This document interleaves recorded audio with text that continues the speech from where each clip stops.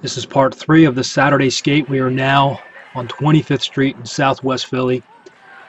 We've crossed the Schuylkill. We're heading towards Citizens Bank Park. We're actually heading towards Chickies and Pete's, which is off of Packer Avenue. You can see the kids riding bikes around us. Kind of picked up a little bit of a fan club along the way, so to speak, and that happens on occasion with the skaters. We've had people on longboards. We've had people on bikes. And skates who will skate along with us for a while and then peel off out of curiosity. But let's face it, none of them are going to skate a full 10, 15 miles, so I've never seen anybody kind of jump in and just stay with us out of the curiosity factor. It's one of those things where the skate clubs should have business cards to hand out and give to everybody along the way, so you can tell them where we meet weekly so you can skate. But again, it's one of those things where I don't think that many of the clubs are that interested in outreach at this point. I don't know why, but I myself actually, for the Wednesday night skate in New York, out of pocket ordered about 500 or maybe 1,000 cards, and put all the instructions on one side with the logo and their Facebook information on the other side, and give to them to hand out for people around New York. I believe the Landskaters should do the same thing. Maybe they will at some point. So we're breaking away here up of 25th Street, and we're heading now. We're going to start zigzagging across South Philly towards Citizens Bank Park. Now, we will eventually actually go there after we leave Chickies and Pete's, but at this point, it's one of those things where we're trying to get to the halfway point.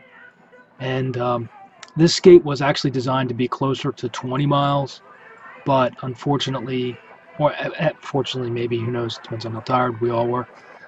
It did start to rain, and we were watching our smartphones on weather radar for the rain showers passing through, and we knew that we needed to, at that point, after the halfway point, head straight back down to Center City. So the skate ended up at about 16 or 17 miles, I believe, in total. So again, this is I guess the real South Philly. I mean, you can see how there's a lot of neighborhoods with a lot of, and again, when I say neighborhoods, I mean like family-oriented neighborhoods as opposed to just blight, and a lot of ball fields and parks along the way. Maybe we just were smart enough to skate near parks, so it looked like Philly was much happier place. And even then, I'm not a city. I couldn't live in a city like this. It's just me. I need some country living or some semi-urban living. I have woods behind our house. I've always had woods around wherever I've gone. I need some trees, but I love the cities. I love to play in them. So at this point, I think we're approaching like Passyunk Avenue. We're in that general vicinity. If we haven't crossed it yet, we're going to. I think it might be right here. No. Passyunk would be a double, but you get the general idea. And at that point, so I guess right now we're considering West Passyunk. I would put us somewhere in the neighborhood of 22nd or 21st Street at this point. We've bounced a couple streets over, and we're kind of pushing further and further, closer and closer towards Broad Street as we make this move. This, I believe, might be Passyunk. And another moment where we're actually stopping for traffic. Damn skaters. You know what's fascinating here is that these people have been skating since they were punk kids, probably. I mean, most of us have been skating since our teens. It's many, many years of skating, and it's one of those things. I mean, you could say arrested development in some ways, but quite frankly, I found the Landskaters to be a very serious lot. They're, as I stated before, shut up and skate, and I'm actually kind of happy with that phrase. I think it's cute. I think it's funny, but I wouldn't want to be uptight about it. So we're skating now through Southwest Philly, zigzagging closer and closer to Chickies and Pete's, and the sports complexes is really kind of where we're headed.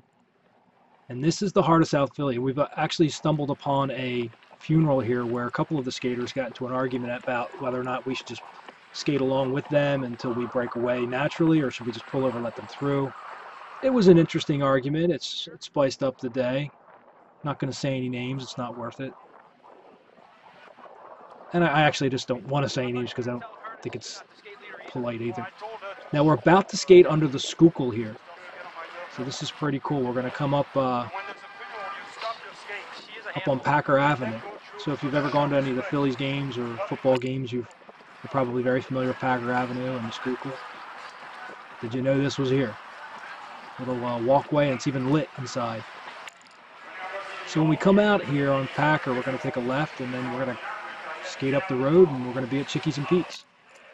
Now, if you are not familiar with what it's like to skate with groups in the city, and you're wondering, what type of skates should you have, because you've probably seen me go on about my skates with the 125 millimeter wheels and long frames and short cuffs.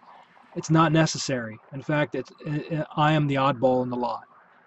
The only advantage I really have over any of these skaters is if we were to be skating down hills or at higher speeds where I need some more stability. The fact is they have a greater advantage over me, and they can skate just as fast as me. I have not seen any of the 80 millimeter wheels or 92 millimeter wheels or 100s for that matter not keep up or do better than what I skate on. It's not a matter of that. For me, actually, I think it really comes down to two things: bearings and your form. If you've got good form and you expend the least amount of energy in pushing off, you can really go.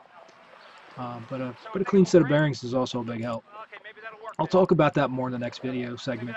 In the next segment, we're going to essentially go towards Central Philly, and we're going to skate through a number of parades. This is a weekend that this Philly Free Skate always falls on the same weekend as the Gay Pride Parade, so it's always an interesting experience when we have to skate through that. And that is coming up. It's too much for any man.